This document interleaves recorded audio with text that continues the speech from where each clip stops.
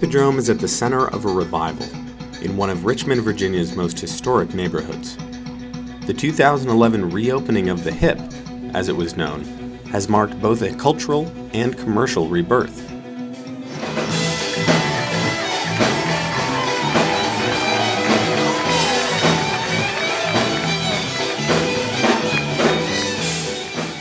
And tens of thousands of additional tax dollars are pouring into the city's coffers. Restaurants, cafes, and other new businesses have sprung up nearby. New jobs were created.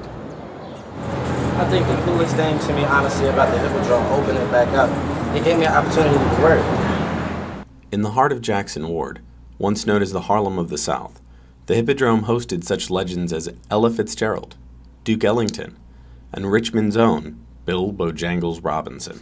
This was something that was known throughout the country, that wow, you can come here and it's a thriving, freer community. But with the division of the neighborhood by major highways and the arrival of public housing, the area fell into cultural decline, and Jackson Ward itself all but disappeared. I think the community lost something, not having something local they could come to, not something that harkened back to those days of great entertainers, live performances. This nostalgia is just lost. It's just lost. That continuity is lost. By the 1980s and 90s, crime and drugs plagued the area, and the Hippodrome lay in rusty decay, a neighborhood heirloom too complicated to rescue and too beloved to tear down.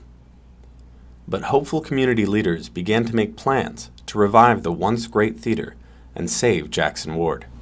So that's when it kind of hit me that what we needed to do is to leverage the asset that Jackson Ward has with its history, its buildings, its cultural food, and its entertainment. With a $300,000 loan from the nonprofit Local Initiative Support Corporation, Ron was able to reinvest in the old theater and get the project off the ground. He raised almost all he needed with $12 million in tax credits, and LISC loaned the last $300,000 to complete the project. Federal and state historic tax credits have contributed to revitalizing Richmond neighborhoods, providing much-needed development capital. Without them, many of these neighborhoods would not be as vibrant as they are today. The Local Initiative Support Corporation shepherds about $1 billion a year into low-income neighborhoods in dozens of cities and rural areas across America, helping them help themselves.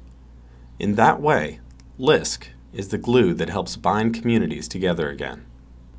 The Hippodrome will host hundreds of events this year and has already hosted Steven Spielberg's Wrap Party for Lincoln and RVA Fashion Week. Innovative shows like live art help make the Hipp a popular spot in Jackson Ward. All of this brings money to local government. The Hippodrome's restaurant contributes $10,000 a month in meal taxes alone. 12 years ago, this area was dying. But now, Jackson Ward is an up-and-coming neighborhood. What the Hippodrome has done for the community, it gives an opportunity to come to a beautiful venue and just reviving hope in Jackson Ward to restore it to what it used to be.